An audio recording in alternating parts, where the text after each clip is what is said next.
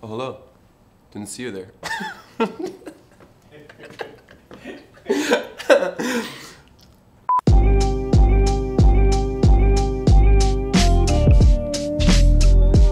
What's going on, guys? My name is Marcel Flores. Welcome to my YouTube channel, OneDapperStreet. Today I've got 3 different outfits styling 3 pairs of Doc Martens boots. Doc Martens are one of my favorite styles of boots. They have been for a really long time, even though it took me forever to actually get my first pair, which is the one I'm wearing right here. So let's start talking about the first outfit. I am wearing these shoes are actually freaking awesome. It was a special collection.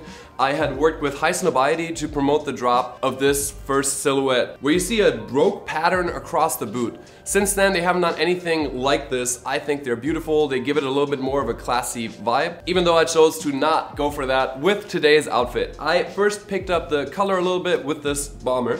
So you see you have like the cognac leather, but it has like an orange tint to it. So I think the bomber jacket really played well off of that. Underneath, I'm wearing a white t-shirt just to, you know, keep it simple. And I'm wearing navy twill 5-pocket pants. They're nice and slim and skinny. I like wearing skinny jeans with Doc Martens. They're kind of chunky, but I think the contrast between the two works really well. To round the look out, I'm wearing a pair of Xenia shades that have blue lenses and like a orangish brass, as well as my watch from Piaget that has rose gold, once again to pick up the orange in the look, and then a navy, dark navy, almost grayish strap. So just to complete the color story.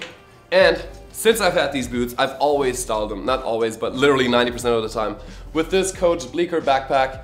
The color combination is literally, they're almost identical, which I think is amazing, and I love the cognac leather altogether. So to really drive that point home, like I said, that is what I chose to do with look number 1.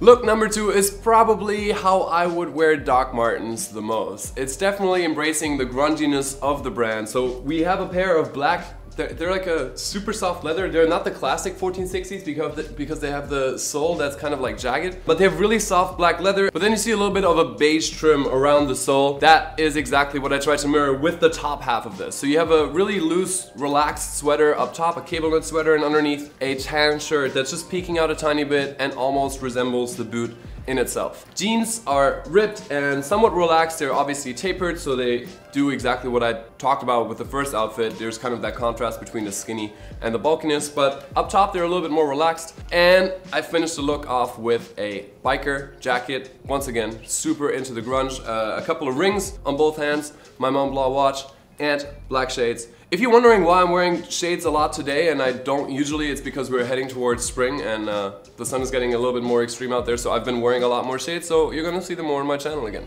But this is look number 2. And look number 3, my ODS squad should probably already know, because this is the look from the last Getting Dressed video. Here I'm wearing a pair of dark brown Doc Martens, the most classic out of the 3 that I show you today, because they're classic 1460. You have the yellow contrast stitching, you have the yellow tab in the back, and even the shoelaces yellow in contrast to the brown.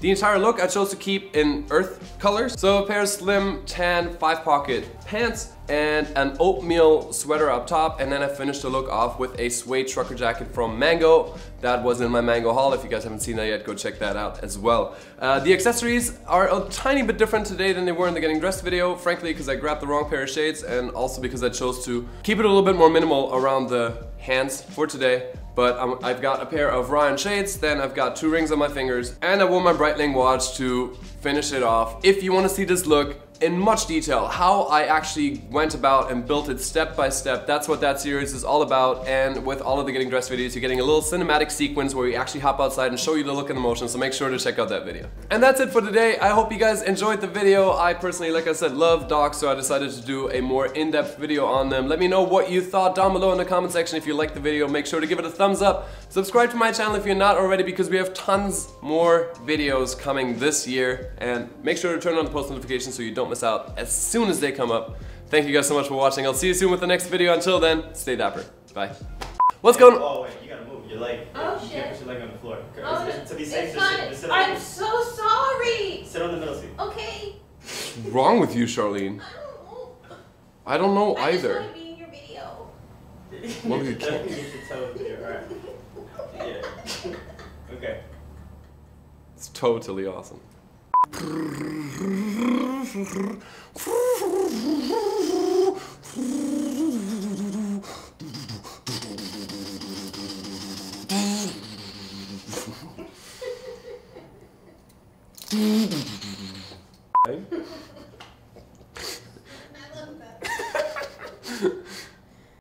I'm so into you.